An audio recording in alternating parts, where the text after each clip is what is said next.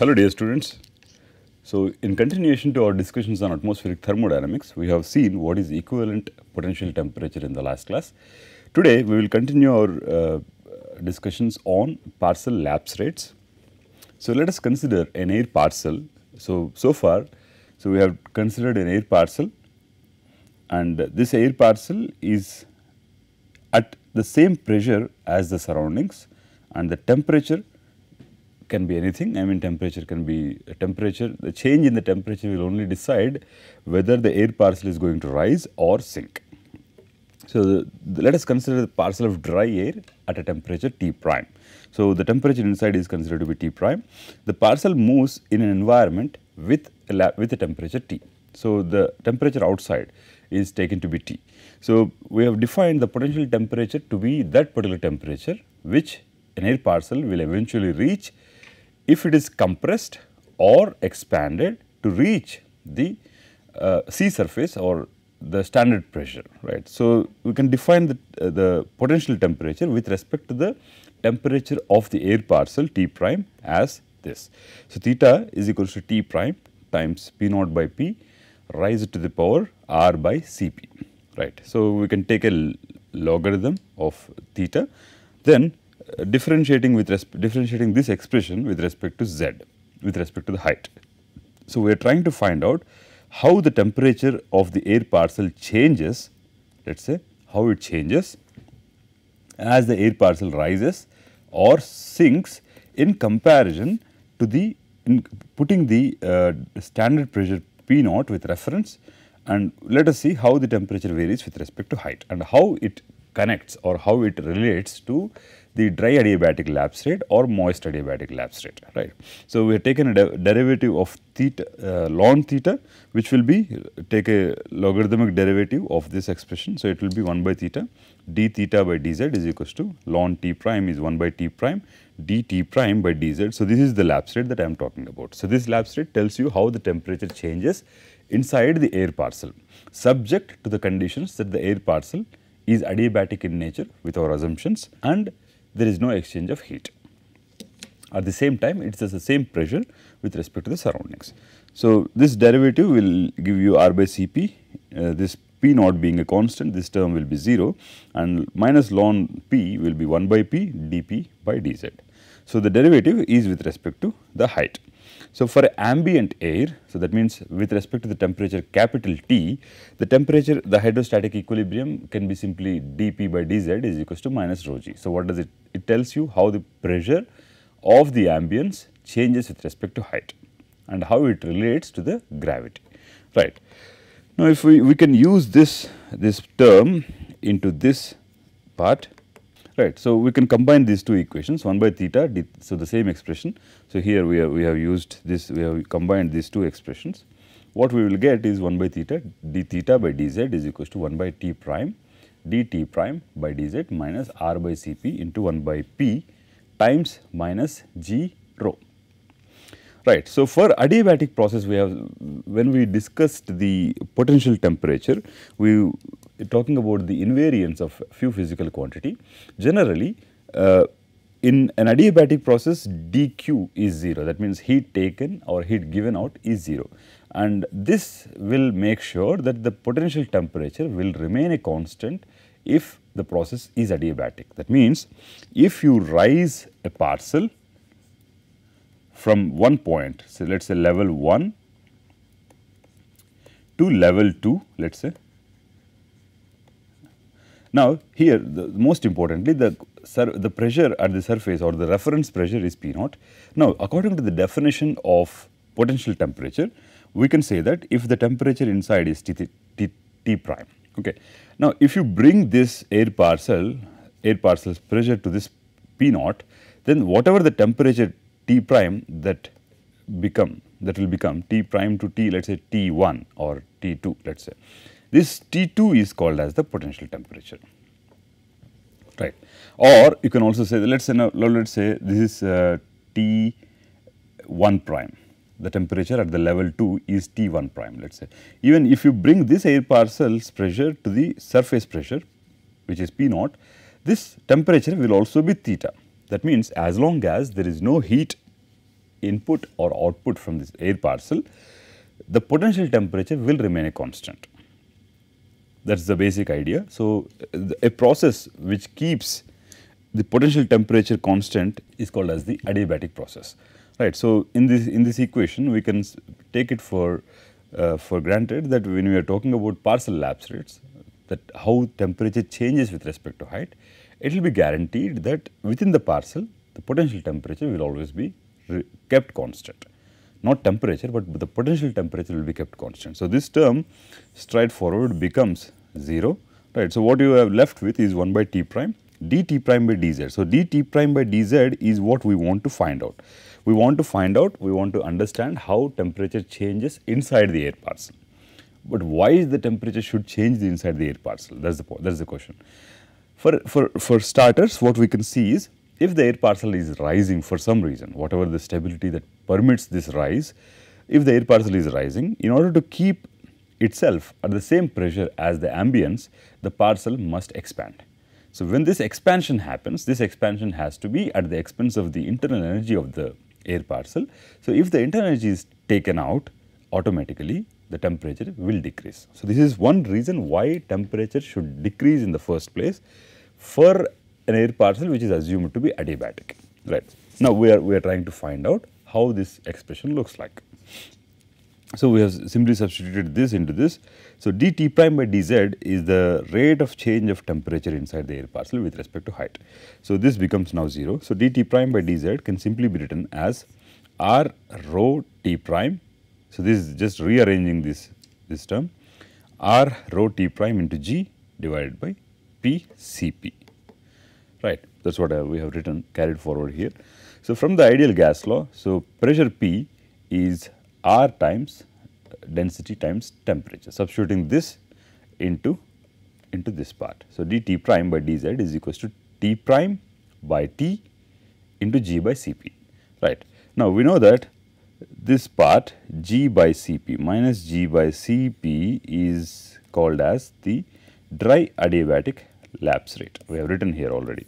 So, this part, so dt prime, so to be more precise, dt prime by dt is T prime by T times gamma d. That means, temperature, the rate at which temperature changes inside the air parcel is of course dependent on the dry adiabatic lapse rate, but also on the ratio of temperatures between the air parcel and the surroundings. Let us say the atmosphere is stable with respect to the parcel, that means the parcel's convective movements are not allowed. In that case, the temperature inside the air parcel is also equal to the temperature outside the air parcel. So, the entire stability derivations that we have seen are basically built up on this concept that temperature changes are the ones which will allow the air parcel to rise or sink, right. So, we can say that the rate at which the temperature changes inside the air parcel is simply equal to the dry adiabatic lapse rate multiplied by the ratio of the temperatures, right. Now, so we have seen what is the stability, what kind of stability allows an air parcel to rise, and why the rise of the air parcel is important is it is important to understand the concept of condensation. It is important to understand the idea of formation of the clouds, various different types of the clouds, and so many things, right. So, atmospheric stability, we have seen in detail how we can calculate the frequency of the oscillations which are permitted by the stable atmosphere, and when the atmosphere can be called as neutral, when the atmosphere can be called as conditionally stable, when the atmosphere can be called as absolutely stable or absolutely unstable. So, having discussed all these things, it's now appropriate for us to go ahead and discuss the processes of precipitation and rains. So, we will cover a lot of discussion on the clouds, how the clouds are formed, how many different types of clouds exist, all these things. But after that, we will have to understand what is the process of precipitation and how does rain form. So, now so far in our understanding, whatever the convective processes or any other process which could lift the air to a particular height, which is called as the lifting condensation level, will be responsible for the creation of clouds. Okay. So, today we will touch upon the basics of something like that, and then we will see how we can mathematically understand the precipitation process and what kind of effects are important to decide the rate of precipitation and things like that, right. So let us say if you just look at the various different types of clouds, you will always notice that there are some clouds which will be vertically developed. That means their vertical extent, the top of the cloud is at a very great height, and you will always see that many times, like 90% of the times, you will see that clouds are not vertically developed, rather they are suspended in a, let us say, at 8 to 10 kilometers altitude with no much vertical development, right. And it is also to be noticed that whenever you have large accumulation of vertically developed clouds, which are also called as the cumulonimbus clouds, the chances of rain or any other natural precipitation process are very likely, right. So, what are the primary means of convection? So, the convection can let us say by the means of convection, I am just trying to understand how a bubble can travel from the surface towards the higher altitudes, because its movement is against the gravity. So, by all means we always take it for granted that the atmosphere is in hydrostatic equilibrium, which means the vertical pressure gradient force is always balanced by the gravitational pull. So, as long as this balance is held, the parcel or any bubble should not rise into the sky, right. So, there are 4 different ways in which this can be achieved. One is surface heating. Surface gets heated up, the air near the surface is becomes low in density. So, it naturally has a tendency to rise, right. So, topographic lifting is when the air encounters a land mass which is building up on an elevation. So, the air will travel across the elevation and it will reach the higher altitudes, allowing condensation to happen. Convergence at the surface is when air directed in different directions converge to a point, and this convergence makes a situation in which air can only rise upwards, but not in any other direction, will be called as convergence at the surface. Or forced lifting or frontal lifting is also a mechanism in which 2 different fronts of, let us say, the cold air mass, which is less likely to occupy the lower altitudes or near the surface. If warm air which travels from some other parts or geographically some other regions travels towards this cold surface, then it's naturally this cold surface will make the uplift of the warm air, resulting in the vertical movement of the air, right. So, this is the convection. This convection is very simple. So, because of the heating of the surface, air will rise, right. Now, here you always remember the vertical development of the cloud is subject only to the stability of the atmosphere. That means how the dry adiabatic lapse rate compares with respect to the environment lapse rate. So, the relation between these 2 lapse rates will only decide how the air will rise. So, this is the topographic lifting when the air is traveling like this. So, it has to travel across this topography. So, it will naturally rise somewhere at this point. If your LCL is existing, then it will lead to the formation of clouds. That is it, right. And this is the convergence of air. So, air is converging into this low pressure region. So, it is naturally a low pressure region if there is high pressure. So, air is bound to travel like this, and if it is such that air is traveling from all directions into this low pressure region, air cannot go anywhere. I mean, so air can never go from a low pressure to high pressure system. So, this is forbidden. So, the air has a natural way of rising towards the higher altitudes and forming the clouds and lifting along the weather front. So, cold air, like I said, cold air will occupy the lower altitudes. If warm air comes from some other region, so this cold air will create the lift for this warm air to rise to higher altitudes. Okay. So, topography, and let us say topography is more important in the sense it creates more amount of, let us say, cloud cover, orographic lifting, forced lifting along the topographic barrier, mountains. It also creates a rain shadow, the region on the leeward side of the mountain where precipitation is noticeably low and the air is often drier. Okay. Lenticular clouds are the ones which mountain wave clouds from the lee side of the mountains. They also resemble that form in a river downstream from a larger boulder. So, this is various effects of the topographic clouds. Okay, so if you see this example, you will realize that the dew point temperature for these conditions is 12 degrees Celsius. So, 12 degrees, so at the surface the temperature is 20 degrees Celsius. If it rises, when it reaches that particular minus 12 degrees Celsius, when the temperature reaches this, automatically at the dew point condensation is bound to happen, and it will be the formation of clouds. So, now further uplift will only result in the formation of rain, and what will happen is this is the windward side from which the wind is coming, and the leeward side is the other side. So, automatically when it tries to sink, this is the main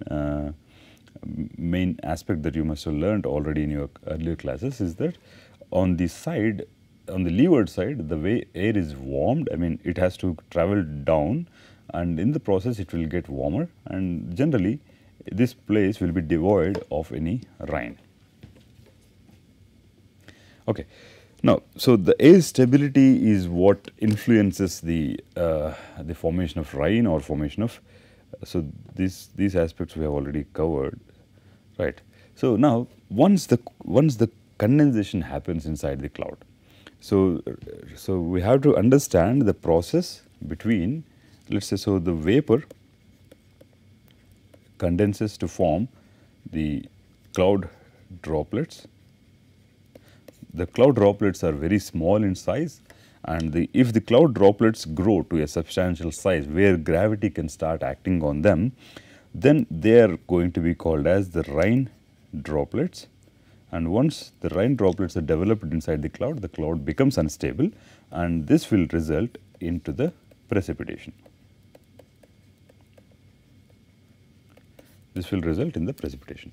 So, in the clouds whose tops are warmer than minus 15 degrees Celsius, collisions between the droplets, collisions between the cloud droplets, I am saying small droplets, they will come along, they will collide between droplets, can play a significant role in producing precipitation. So, the processes by which cloud droplets can grow into rain droplets are two, which are collision is one process and coalescence is another process, which kind of combines the effects of collision. So, large drops form on large condensation nuclei or through random collisions of droplets. So, we have already seen what are condensation nuclei. These are the nuclei over which condensation, or let us say condensation, will happen. So, these droplets are attractive in nature for the water molecules, right. So, as the droplets fall, when they are falling inside the cloud, larger droplets fall faster, of course naturally, than the smaller droplets. So, the larger droplets overtake and collide with smaller droplets in this process or in their path. So, the merging of, let us say, these tiny cloud droplets by collision is generally called as the coalescence. So, we have to note that the collision does not always guarantee coalescence. I mean, coalescence is a process in which a droplet of a given size becomes even larger in its path by combining or by making the merger of smaller droplets happen within itself, to itself, right. So, typically if you look at the sizes, a size comparison of these, where it is different.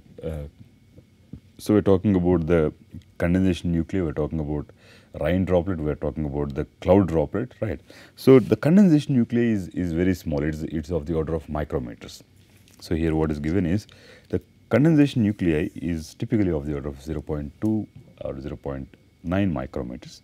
So, this is the cloud droplet. This cloud droplet is the one which forms when condensation happens. This is the cloud. So, a collection of these tiny droplets is what you call as the cloud. You always remember that.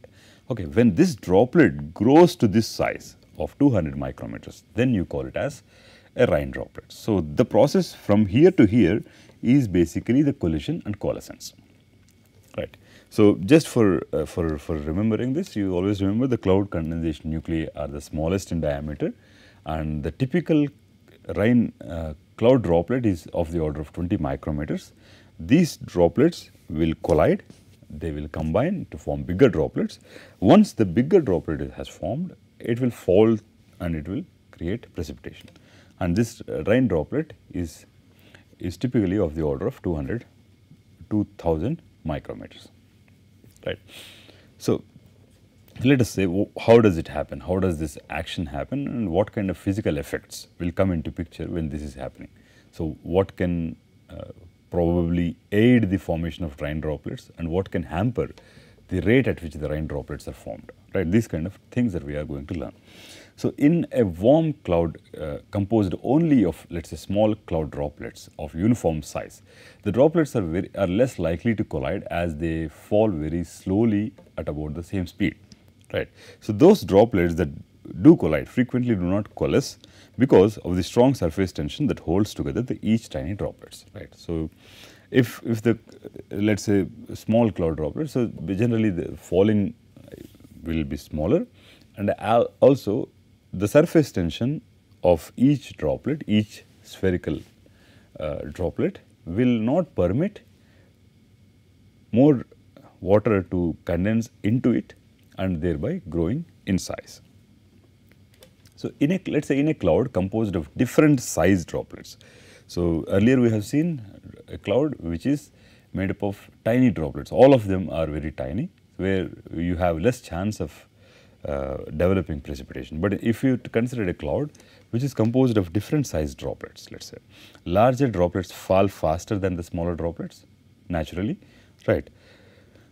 And although some tiny droplets are swept aside, some collect on the larger droplets, while others captured in the wake of the larger droplets coalesce on the droplets backside. Right. So, this is what I mean to say. This is so some droplets may actually bounce back, they may not coalesce into this. You see this one, like these are the droplets which are collected, and these droplets which fall from the side of the wake, right. So, this droplet, when it collects all these tiny droplets, this will grow bigger in size, and then it probably may reach the size of the rain droplet, and you will eventually see precipitation. So, what are warm cloud? What happens in the warm cloud? A cloud droplet rising, then falling through a warm cumulus cloud can grow by collision and coalescence and emerge from the cloud as a large rain droplet. Due to the turbulent processes, if this droplet rises, so this will some point it will reach a cloud droplet size, then it will, when it reaches the rain droplet size, it will fall and it will create precipitation. So, the factors that depend or that decide the cloud formation and rain droplet production, let us say, what are the various factors which influence the rates at which cloud droplets or these are done. So, the cloud's liquid water content is ultimately the primary factor which will decide the cloud formation rate. The range of droplet sizes, what sizes do you have the droplets in, let us say. The cloud thickness, what is the vertical development of the cloud, how thick is the cloud. Heaviest precipitation generally occurs in those clouds with most vertical development, like we said already, right. And the updrafts of the cloud, how the cloud is supporting vertical movement inside the cloud, or how the wind shear or how the turbulence is happening. So, the electric charge on the droplets and the electric field in the cloud. So, these factors will influence the cloud formation and rain droplet formation. So, first you have to realize the formation of cloud, then inside, as the stability, or let us say when the cloud becomes unstable, it will eventually be rain, right. So, there are other processes in which we generally see clouds, depending on their height of occurrence, need not always contain only water, that means droplets. They sometimes also contain the ice crystals, or let us say if the cloud is at very high altitude, generally they also contain ice. So, processes of rain formation proposes that both ice crystals and liquid cloud droplets must coexist in the clouds at temperatures below freezing. Okay. So, this process is extremely important to rain formation in the middle and high latitudes, where cloud drops cloud tops extend above the freezing level. So it's natural. I mean, if you put your cloud at, let's say, freezing temperatures or sub-freezing temperatures, you won't get droplets, rather you will get ice crystals, right. So these processes are called as Bergeron processes. Okay. So let's say for example, we take the cumulonimbus cloud, which is by far the most magnificent type of cloud that we can see. So the cumulonimbus cloud supports various phases of water. That means water, vapor, and ice, let's say. So in the bottommost places of the cumulonimbus cloud, you will find only liquid water, nothing else.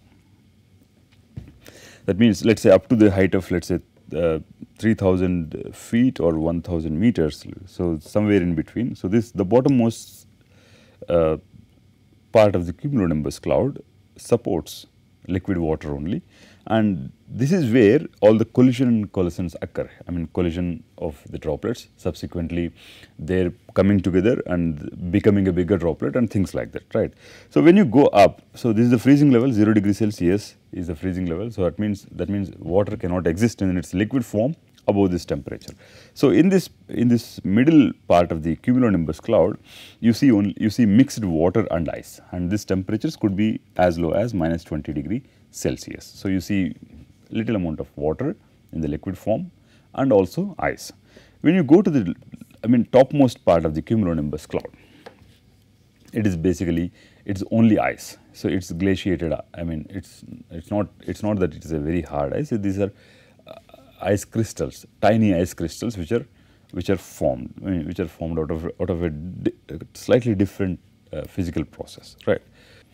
So this is how various different phases of water, let's say ice crystals or water or mixed phase between the ice and water, and only water can coexist in a hugely in a developed or vertically developed cumulonimbus cloud. So we will stop here. So we will continue the discussion on the formation of ice crystals or snowflakes and how we can mathematically understand how the rates of these processes can be controlled, or how we can decide the average rate of precipitation in a given situation.